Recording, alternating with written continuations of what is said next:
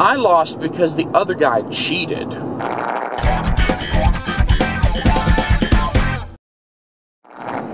I've come up with a problem. The argumentation that is used in the PewDie pipeline and basically any of the BreadTube, Leftist, YouTube, whatever you call it, arguments, arguing that there's something that they call an alt-right pipeline.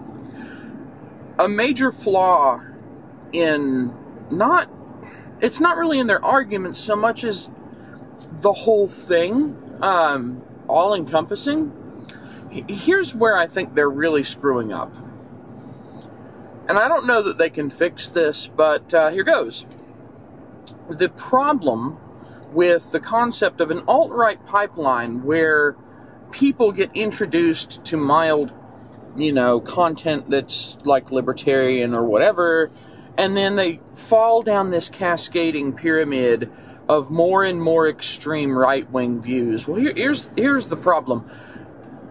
By doing this, by making all these videos about this alt-right pipeline, or which really, funny enough, a lot of them end up just being a right-wing pipeline, not some kind of like neo-Nazi pipeline like they're implying with alt-right, because, everyone who disagrees with me is alt-right, is their philosophy.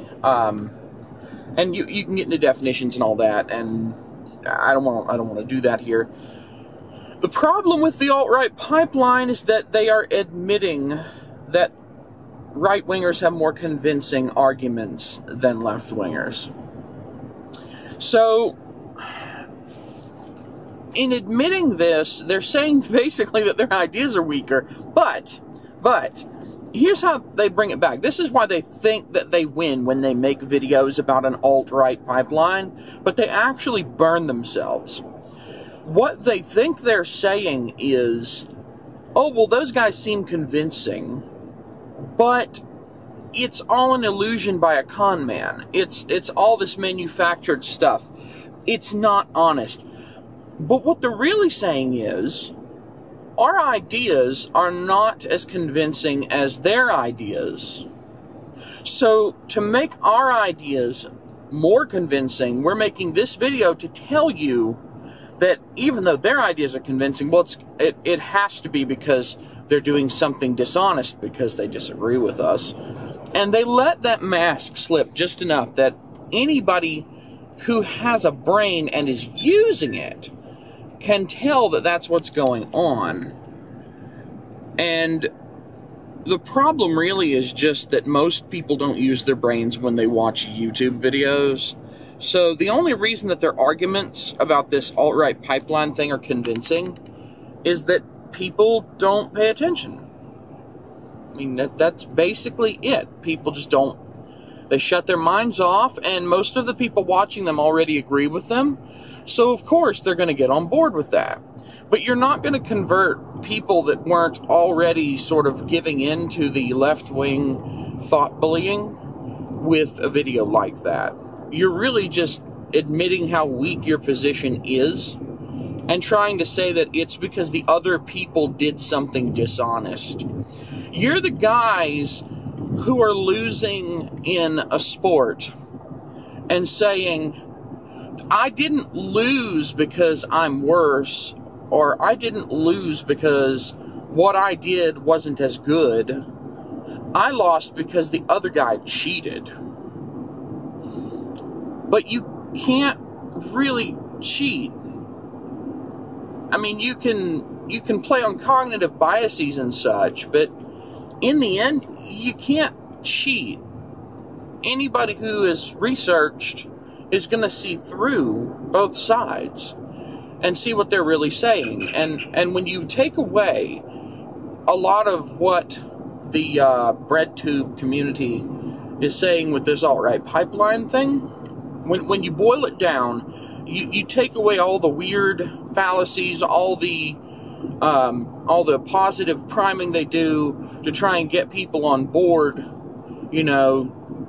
say 4 things that people can't disagree with and then say a 5th so that they are more likely to agree with the 5th.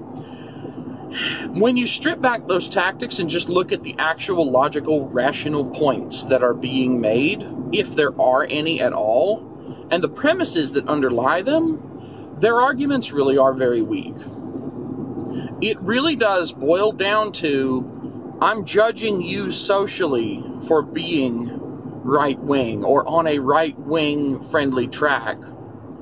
And if you don't come back to my thought side, if you don't start thinking the way I want you to, I'm going to judge you more harshly. But if you do come back to me, I'll be nice to you and I won't bully you. That's what's really going on, is it's bullying. It's bullying in the end, because their ideas, they admit, are weaker, and they have no way to bring people over other than through emotional appeals and other illogical manners. But the problem, like I said, winding it back, is that they're admitting that their position is weaker, and that the only reason they think that they can get, you know, the only reason that anyone goes to the other side is because the other side is lying. Sorry, bro, that doesn't work. You're admitting your position is weaker, but then people smell the bullshit. You're undermining your own cause. Try harder. Sincerely, a left-leaning, centrist, hardcore libertarian. Goodbye.